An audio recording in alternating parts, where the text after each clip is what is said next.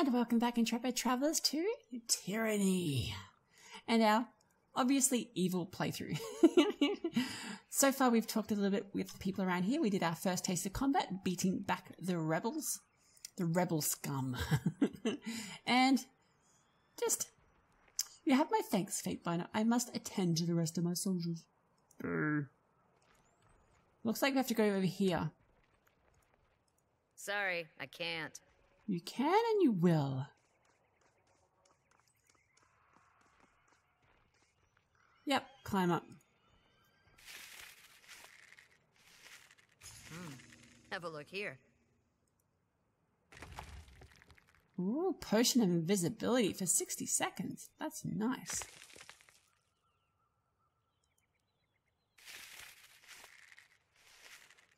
Yeah, as you can see on the map, they give you a good indication of where you're meant to be going. Let's talk to this person. We'll teach these Oathbreakers a lesson. Can't do that. Right, I think we can leave this area now.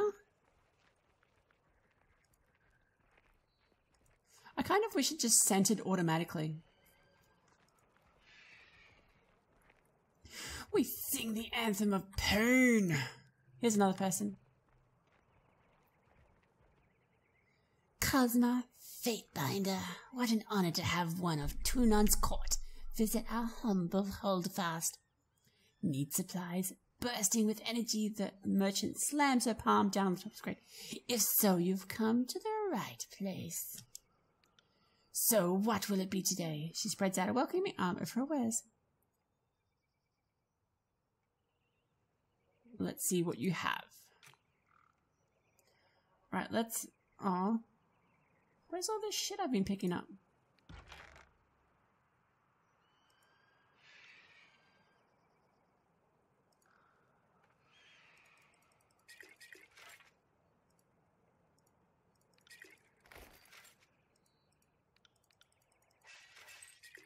There we go. There's all that shit. Let's trade everything.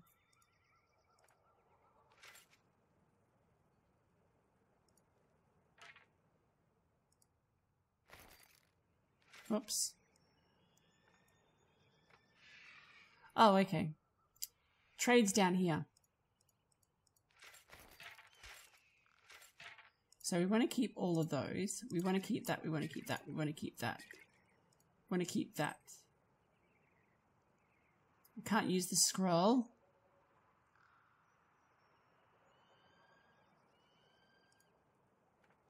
There we go. That's good enough.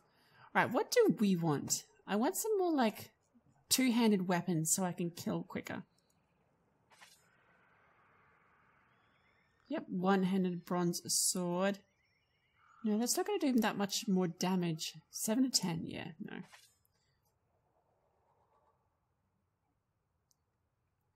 Yep, that's right. There we go. We got some money out of it.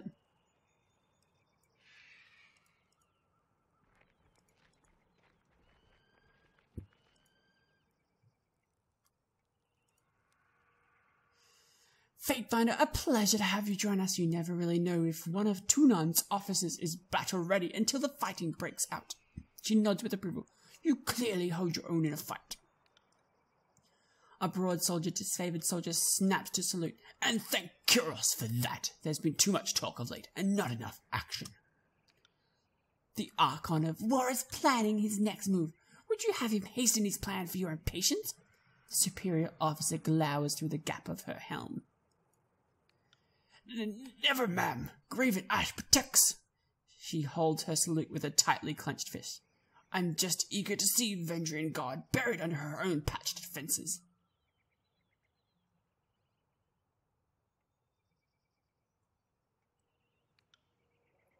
Need something?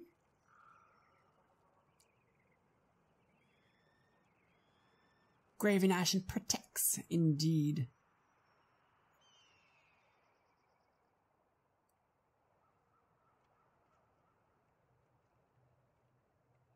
Well, I could do the tell me about the disfavored. Because I might get some lore points. Let's do it. We are the proud elite of Kiros, military strength, selected from the finest northern stock and hammered against the anvil of war. If you want to put that in perspective, the Disfavoured are a sword, forged with care, then polished and sharpened to perfection. She clears her throat. The Scarlet Chorus are more of a rusty pitchfork dragged out of a swamp, effective in large numbers but easily outclassed. Why hasn't the siege been resolved? Graven Ash protects indeed. What have you survived? In my early days, I broke from my phalanx and ran at an enemy, received a spear in my gut for my efforts. It took the better part of an afternoon from the Archon's protection to patch me up.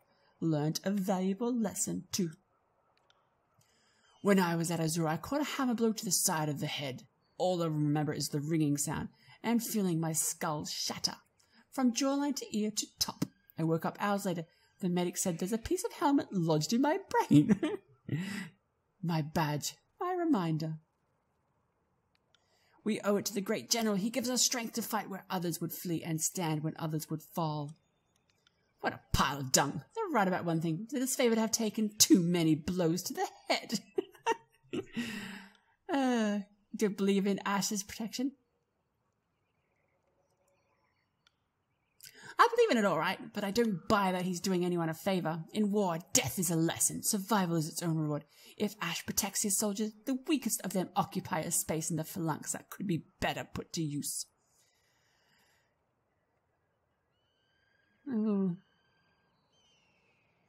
Oh, no, I'm going to annoy someone here. You don't believe in Ash's protection? You said that. Graven Ash gives your soldier a chance to improve, which is more than the voices of Narat allows. You may be right. Ash invites weakness into the ranks. Sure. Oh, good. I didn't get this favour with the Disfavoured. You can find it everywhere. Those ironclads put on a big show, but I've crept through their Disfavoured camps at night, where all you can hear are grown men and women crying in their sleep. As you were.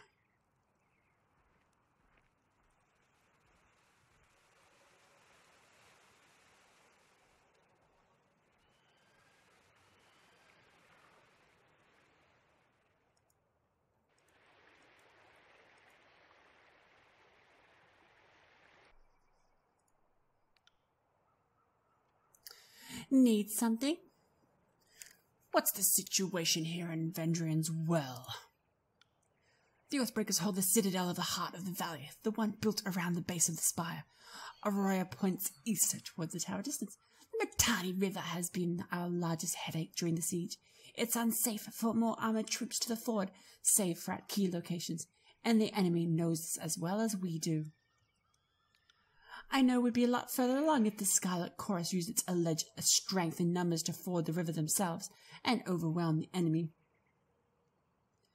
As it is, we must take the valley slowly and advance the Disfavoured bulwark, since that's where the real work gets done. Because all it takes is numbers to cross a river. Because all it takes is numbers to cross a river under a hail of arrows. If the Disfavoured were quicker to act, maybe the Vendrian Guard wouldn't be so trained up to face us.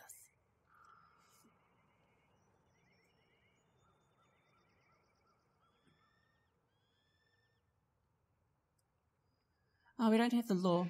Aurora's correct. The slow advance will win out. Verse has a point. Let's just say the slow advance. Without question, patience and determination will deliver these tearsmen to us in chains. Let's see. What can you tell me? Seen anything interesting during the war? I once saw a forge-bound artisan set himself on fire. Occupational hazard. That was an unpleasant day. The first of many, to be honest. I wasn't there to watch you proclaim the Edict of Storms, but I saw the devastation hit Stalwart and take up several cohorts of Disfavoured with it. She squeezes her eyes shut and shakes her head. Carry on. She taps her gauntlet to her breastplate in salute. Have a pleasant siege, Fatebinder.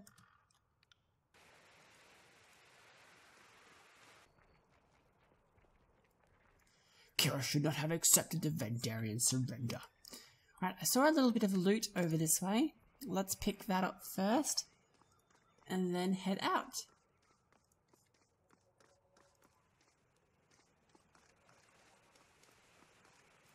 I'm glad we've got athletics. This is really coming in handy. Oh, Oh no! Have you got subterfuge? No dice. God damn it. That's even worse, to get to some loot but not be able to open it. On it.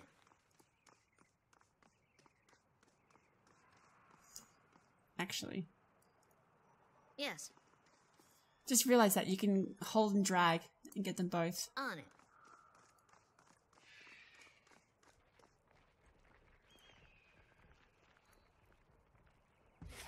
Right down to the Disfavoured camp.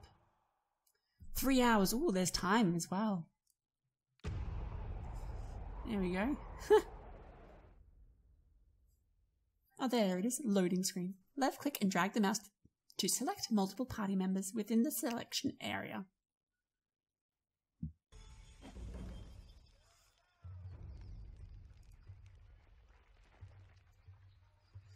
Slow down a moment. I know you're both eager to watch the Archons bicker over tactics.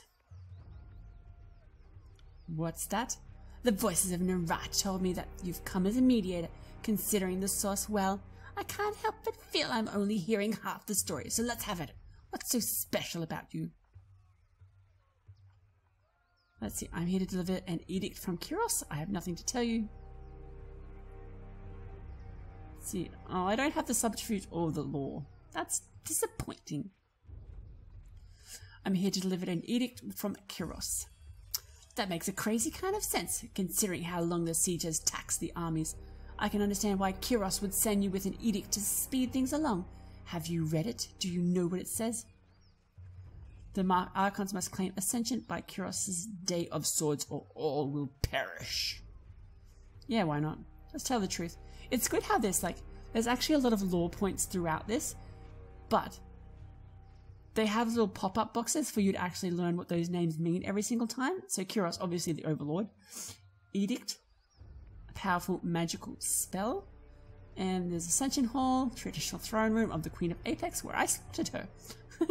Let's go that one. A loyalty with verse. Ooh. One more thing for the Archons to fight over. Well, thanks for cluing me in. If Kyros sends any lightning our way, just tell me when to duck.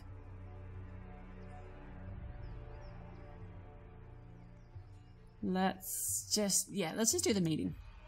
Hey, aww. I told her everything. Hey, don't let me hold you back. I'm sure whatever they're here to do is more important enough. That you don't need me stepping in your path. The war tent is just past the center of camp. Hey, don't be nasty. I told you the right stuff. One last thing. Be careful around those disfavored types. They take their work seriously, and most have suffered too many blows to the head.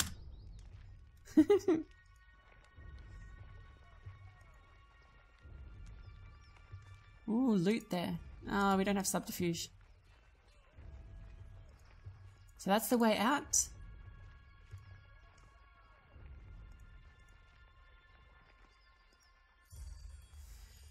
The Stormcaller has arrived! The guards nod as you approach. We've got lots of good names now. Stormcaller. It is an honor to welcome you to Disfavoured camp. Must have been terrifying honor to be the mouthpiece of Kyros' magic, you lucky sod. Salute, Graven Ash protects.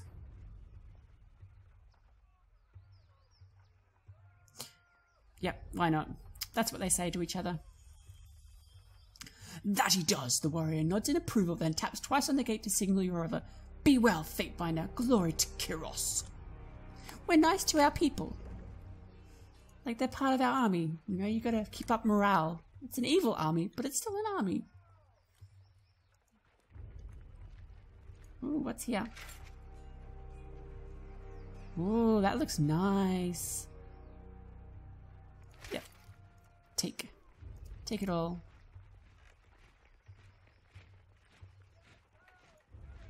Ooh, I can open this one. Haha.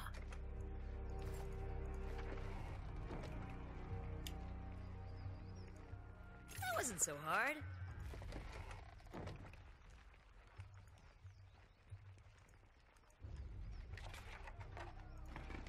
We're just stealing everything from our own people.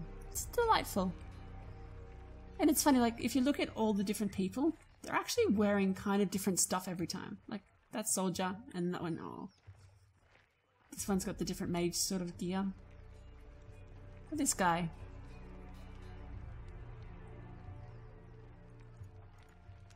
Here we go. I'm Lucia. This is Marcus. The disfavored soldier points to the armored man next to her. And you must be Fatebinder. From under helmet you hear an audible scoff. We've been assigned to Bebis. Bebis. Assigned to your hospitality, Marcus quickly interjects, while you remain on disfavored ground. If you should need a place to rest, we can make the necessary preparations. Can't figure out what accents I want for these people. There's just so many. I'm never going to be able to keep up, and I'm always going to be mixing them up as well. What can we do for you? Oh, we're not a soldier, we're not a hunter. Pit fighter. Why not? We're a pit fighter. Two soldiers trade a glance. A question better suited to the Scarlet Chorus camp. If you don't mind the smell, anyone looking for a fight could find one amongst those braggarts. Just take care you don't headbutt the wrong gang boss. In the heat of battle there are some who wouldn't hesitate to cut your face off. Agent of Tunan or not. Do we want to know about them? Sure. Tell me about yourself. Not sure there's much to tell. I trained at Fort Resolution. This is my first campaign, and I'm proud to be with the Legion. I was wounded at the gates of judgment, but Graven Ash's protection mended me good. I owe my life to him. Are you bragging that you let your guard down and took a spear to the gut? You really shouldn't boast about filthy tearsmen besting you in battle. Lucia rolls her eyes. You're bitter that Lord Ash never seems to notice you. In all seriousness, I would take that spear again if it brought honor to the disfavored. Kiros knows we could use it. We are the elite fighters of the Northern Army, but somehow we still lack the Overlord's confidence. He shakes his head and sighs. Lucia? I do this, she enthusiastically lifts up her heavy shield, and I do this. She mockingly stabs at the air with her spear. Lucia shrugs. Playing host is not my strong suit. Sure, thank you. Ignore my sarcasm. I've seen the Legion through my share of the campaign. After so much bloodshed, our pretenses of honor can wear me down. She turns with a cautious eye your way. The North is my home, and I consider each and every one of the ironclad bastards in this camp to be family. You won't find another army where each member of the phalanx is as beloved and cherished as the next. Let's see. Oh, we could use some training. That does sound good. Lucia, because she's the stabby javelin person. Finally, some fun to break up the monotony of this siege. Let's see, what do we want to train? We've got enough money. We've got heaps of money to do this. Thrown weapons, yep. Dodge. We got a lot of athletics. Oh, that's enough as I can train. Let's see, Marcus can train us. Oh, we can't train with him either. Oh well. Sorry.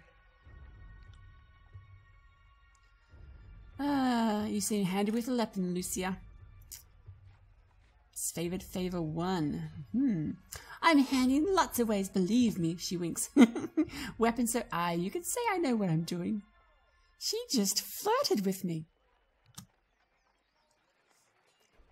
Lucia, are you flirting with Tunan's Fatebinder? Relax, Marcus. There are plenty of camp slaves if I ever need to scratch an itch. Although, through the visors of her helm, you notice Lucia's eye roving up and down your body. If you ever need someone warm your bedroll, let me know. I sleep in my armor. Hope you don't mind. Fair enough. Fairly well. I can't. I like them. Oh, so we got some subterfuge experience from talking to them, it looks like. But there's some loot over here as well.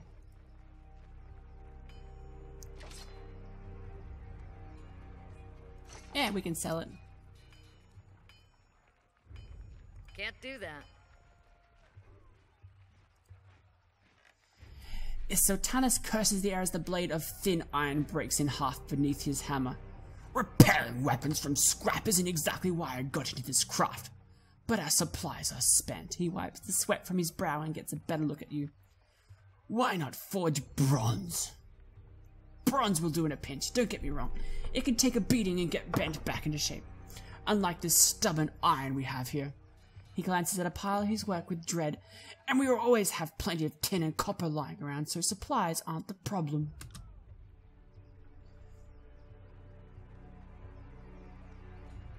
It's a rare smith who can churn out military-grade bronze consistently. More often than not, it comes out soft. Look around camp. We're garbing the legions head to toe in iron because it's cheaper and easier to produce for the masses. Couldn't do that with bronze. They call the Disfavoured the Iron Legion for a reason. Strategy and skill may be our backbone, but our claws are made of iron, the good stuff that comes from the smiths in Leviathan's Crossing. You mentioned an iron shortage. I'm afraid so. That last shipment sent down the Matani went missing near Echo Call Crossing, and I'm afraid we won't be seeing any more now the valley is sealed. Forged-bound iron is Tunan's responsibility. Keep your voice down! Itzatan flinches and lowers his guard. Graven Ash doesn't want to cause a panic or pass any information to the Venturing Guard. Best case scenario, the iron tumbled off a boat and is rusting on a riverbed. Worst case, it ends up in the enemy hands. Yeah, right. I'm supposed to do an evil run. Damn it. Well, I guess like evil to other people. This is our people? Maybe? I appreciate that, as does the great general, more than you might guess. Maybe he isn't quick to offer his thanks to outsiders, but I know he'll be grateful for your help. It would be a boon to the war effort if our iron was recovered. Yeah, we'll say that one, even if I'm here to clean up the Archon's mess. No need to salt the wound, Fatebinder. None of us is mistaken in thinking that the siege has gone exactly as planned. He glances to a crate beside it and points to a small set of notches on the wood. You see, that is how we tell apart our iron shipments from the rest. Inconspicuous, so people don't go snooping around. You want to keep your eye out for these. Good hunting. So, like what? The crate beside him. Oh, okay, these ones.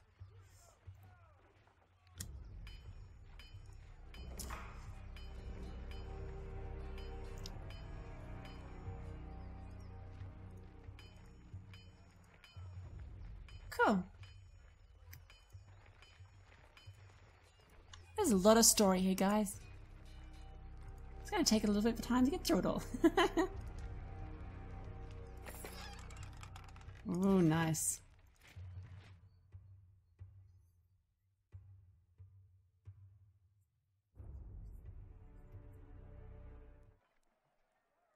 Ooh, that guy looks like he belongs in World of Warcraft. Definitely a World of Warcraft character. His whole tummy's blue. Oh, these are the Archons. Good advice is flexible, changing with the moment. Besides, now we're agreeing with yesterday. Today. You should be happy. We know you hate going into battle with overwhelming odds on your side. If you're so terrified of the challenge, why not wait for that? I don't need your heckling. I need your scouting reports, or better yet, confirmation you quelled. Oh, I can't even keep up.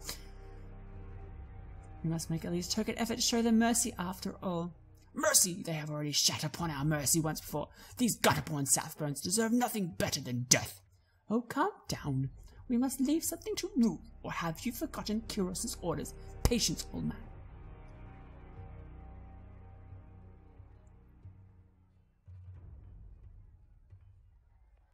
Graven Ash, he runs the Disfavoured. And Voices of Narat. Oh, okay. Whenever they said Voices of Narat, I always thought it meant, like, you know, a group that run the Scarlet Chorus. It's one guy who has multiple heads. Makes sense. Look at that guy's samurai armor. Avalanches in the mountains now. The Tearsmen can barely count past 9. They have neither the capacity nor the cause to close off the mountain passes. Either way, that leaves the 2nd and 4th cohort trapped outside the valley. The Archon of War pounds his staff on the ground to punctuate his words, a large and imposing man to begin with. His profile is made larger still by his hulking suit of armor that hums with mystic energy. Or it's the work of your perfidious Earthshakers. Only a fool would not suspect a traitorous Archon of poisoning the mind of his students with sedition. We would have killed the Earthshakers Guild for their master's treachery, but I'm sure you have some perfectly valid reason for allowing them to live as your pawns. The Archon of Secrets passes a scepter between his hands as he speaks, twirling the rod in hypnotic circles. Emerald luminescence seeps from the seams of the Archon's ragged red robes. The glow is most notable where his neck ought to be. His mask seems to float and spin, never pivoting or bending naturally. Hey, watch yourself. When these two get going, you don't want to get between them.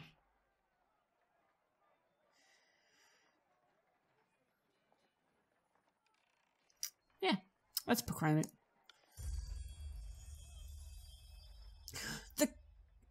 How did he sound like? The Queensire seeing his presence, the disfavored commander snaps into salute. No doubt your presence here will strike despair into the hearts of our enemy, Lord Ash. Lord Narat, our guest is here. Oh no, that's his thingy friend. Bow to the Archons. Glare. No, let's just glare at them. Stormcaller, it is an honor to have you with us. I would imagine you are here We with gain another favor of for Kairos' glaring. edicts. Perhaps another catastrophe that will punish our foes for hiding behind their walls? My soldiers tell me you helped Commander Drotus on your way through Edring. You honor the court with your selfless cooperation, for that is the sort of camaraderie that Kairos demands of us all. On his last words, the Archon of Ward glares at the voice of Narat, furrowing his brow as he utters the word camaraderie. I require no thanks for doing my sworn duty.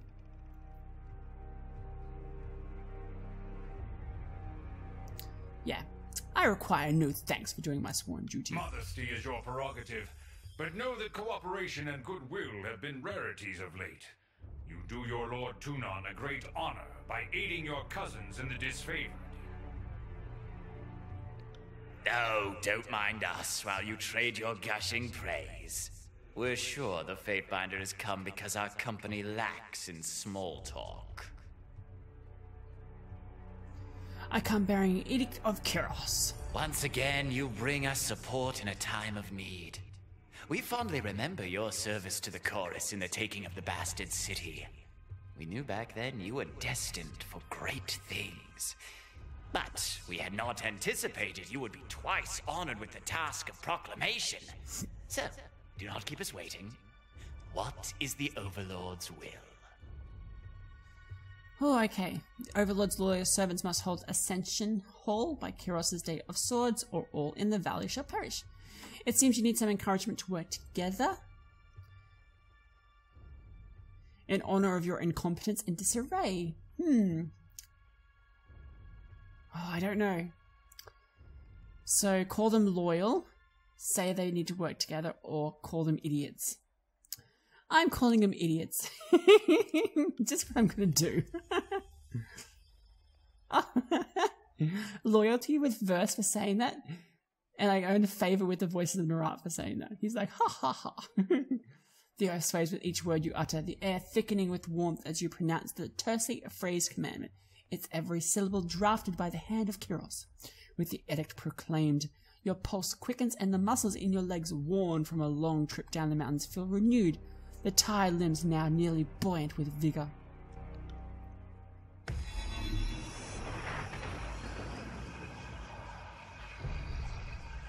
The Overlord means to compel us into action.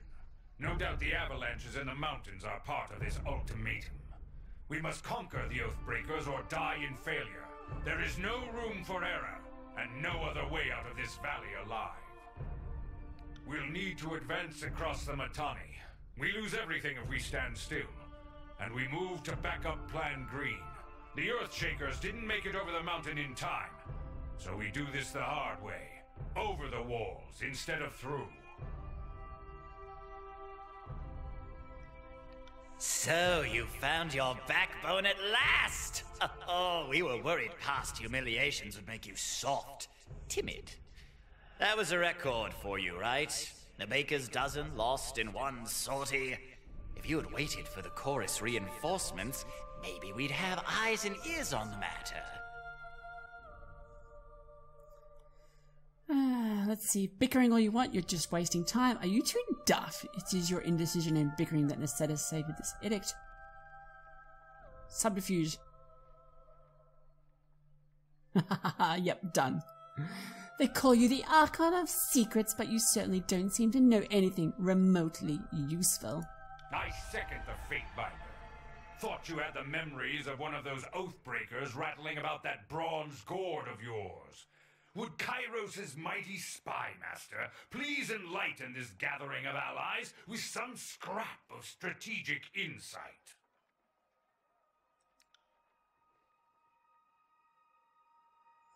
The Archon of Secrets turns his head to the side until the face of his mask has turned around, and a new facet of the mask presents itself as facing forward. When next the Archon speaks, the trembling voice of a younger man can be heard. Our river was to be the bulwark, but with the tidecasters slain, what hope remains? It's so cold in here. Help me, please. The Archon turns his head far to the side until the previous facet of his fate mask now looks forward. Our sources tell us the Oathbreakers had some sort of magical trick in store. But this knowledge is tinged with fear, trepidation. If we make a move for the Mitanni, we suspect the Oathbreakers will mount a counterattack that is equal parts valiant and futile.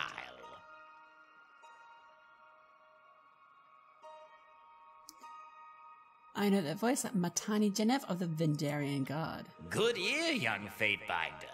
When the Vendrian Guard surrendered, Mitanni Yanev had the audacity to demand an audience.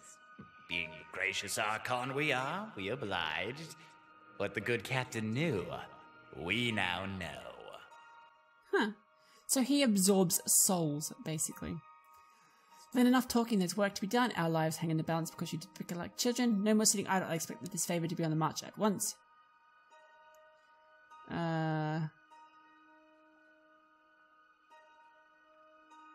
Yeah, let's just say there's work to be done. My lord. Oh no. Iron Marshal Eranos looks more like a lady than a guy. I don't know what voice to go with. My Lord Barrack and his band have been drilled into the Echo Corps assault plan. The Crescent Runner should be briefing him as we speak regarding the latest enemy movements along the river.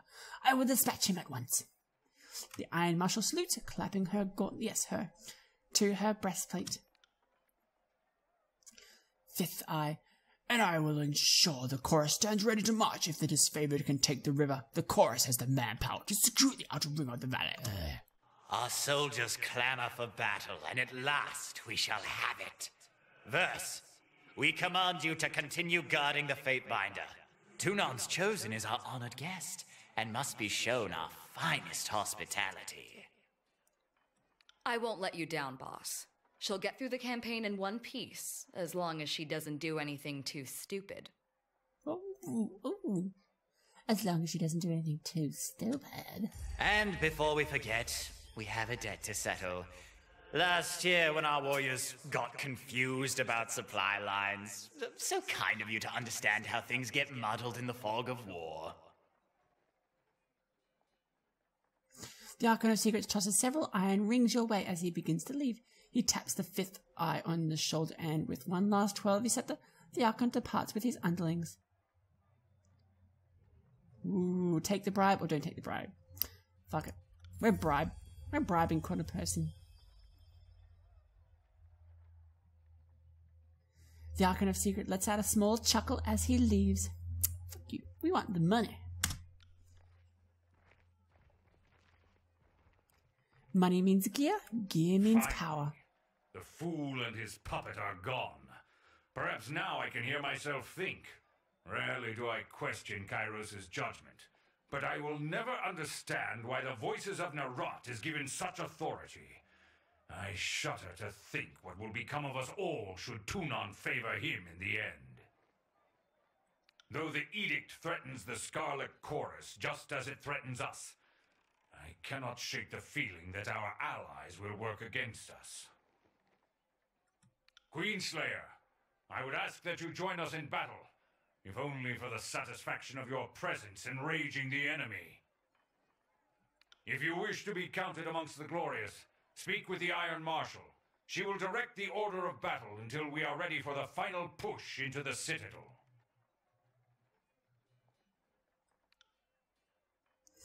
I'm short a few scouts, short a few soldiers, short a few everything. I'm sure my brethren would be grateful for the assistance of a skilled outsider.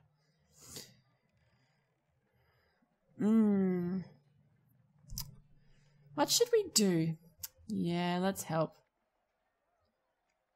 What if Scarlet, how would they be helping? I ask myself that question often. While we take the river crossing, the Scarlet Chorus should be using their sizable presence to remove the Oathbreaker patrols lurking in the Outer Valley.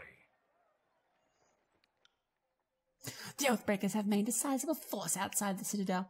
We need the Chorus's manpower to scour the region. Otherwise, the Oathbreakers will attack at our heels once we cross the Matani. Yeah, sure. I will be at the training grounds readying the soldiers. Find me there when you are ready. She pauses clearly. And though I am loath to mention it, the Chorus can likely use your assistance. They certainly won't secure the Outer Valley on their own. Fifth Eye will be somewhere in that rat's nest they call a camp. Due east, seek him out if you must.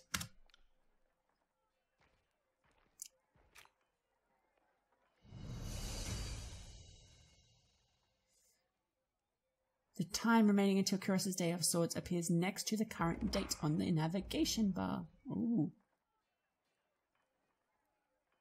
Must be met by this date or everyone in Vendria as well will die. Great, we've got 8 days to kill an entire army. Fantastic. Alright, I think we'll leave it there for today, and I will see you next time in Tyranny. And scene.